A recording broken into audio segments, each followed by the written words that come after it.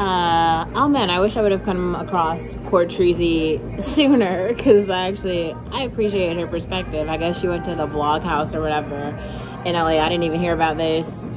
I have not, honestly, it has not been a regular thing. Like, I've only been back online for not that long. I was really trying to be in therapy. Anyway, I will say this. She was talking about clout chasers, and here's the thing, like, there's a difference between people who have ambition and then clout chasers, because, like, the reason that I go so hard for artists like Ruth B or, like, I don't know, maybe like Hayley Williams, are because these artists have started local. Like, they didn't say, oh, I need to move to New York, oh, I need to move to LA, and that's the only way I'm going to be relevant or have significance in life or something. They said, like, hey, here I am, and I have this story to tell now, and I'm gonna tell this story now. And I've been trying to do that for a very long time, to say, like, I am a local here, I'm just here, just living my life here, and the other people that I come across in my life as I'm here, I want to have experiences with those people, not like new people, just like these people, and like that's it. And so I don't know, I feel like maybe that's like weird or something, but well, no, actually it's not really that weird. Like, I think the thing that Cortrezy was getting at, but maybe she didn't have like the proper words to explain it, is that, like, the LA people are clout chasing because they don't actually have anything else. Like, what they're trying to do is get closer and closer to like celebrity culture. Not because they're actually, like, actual celebrities are offering something. Like, we can say whatever we want about Kim Kardashian, but she's offering photographs and makeup. Those are real things that she is selling, which are now commodities that she is trading for money. So, like, there are some girls who are participating in this now by getting ads and doing advertisements, so they are also a part of the economy. Okay, then there's the other people who are the actual models, like the Cindy Bruna. She is, like, actually walking down the runway, right? So, like, a company is choosing to pay her to do that. She's a part of the economy. Like, that's her job. Now, we can, not we, I don't feel like this, but some people can be out there and they can be like haters and be like, oh no, I don't like her style, I don't like her look, blah, blah, blah. Whatever that critique they have about her. But the crux of the matter is, like, this is her job, this is what she's getting paid to do. She is also a part of the economy. That's real, right? And, like, that's all I'm saying, and I want to, like, I don't know, actualize that, I guess. Because the clout chasers, they don't actually have any ambitions to do stuff. Most of them, at least. Like, most of them are like, I think that's another one of the things that people don't realize when they're saying, like, oh, people are creating artists and stuff. Like, LA has done that for a long time. That's all Hollywood is about. It's about selecting whoever an it girl is of the moment. It's like an it girl of the moment.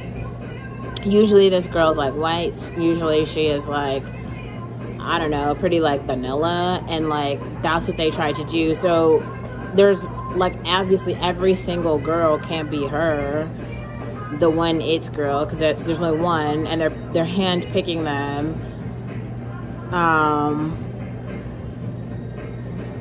Yeah, they're hand picking those girls, and so it's not like, I think that's another difference between her or those type of LA girls and like a Taylor Swift. Because the Taylor Swift is country. Like, she started country, and she had stories about the country, and she was telling stories about where she was. She wasn't moving. She was telling stories like where she was, where she is. That's kind of the same thing I have an ambition to do, just to tell stories about like my life, about what I've experienced.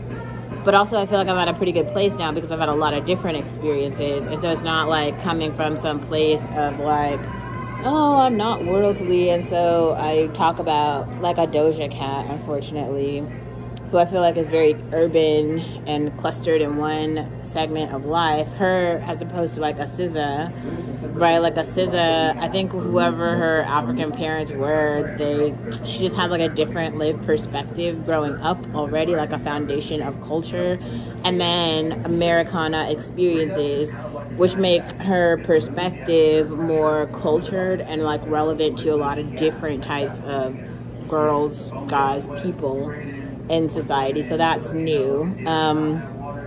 Or a Yuna, right? That's another example. Or honestly, I think a Ruth B, another great example. So all of those are really great examples of kind of like artists who are bringing something new to the table. But there's other artists, like I think a good example of this might be like Pia Mia. I saw her. She's like, to me, she seems like a clout chaser. Like, she's not really talented. To me, she's not even really pretty, but she's like visible. She's hyper visible to that group of people who follow her. Those are like the LA type of people. They're just clout chasing. They're trying to like be in a space just so that they can be in a space. Like for me, I don't do that. Don't get me wrong, because like if there is a local event, I will go to a local event simply because the event is local. That's it. These are public events that anyone could go to. I just happen to go because of an interest. So like if there's a meta learning conference, I'm gonna go because I'm into meta learning. So then just by going to that conference, like if your paper is interesting, I will read your paper and I will have something to say about your paper.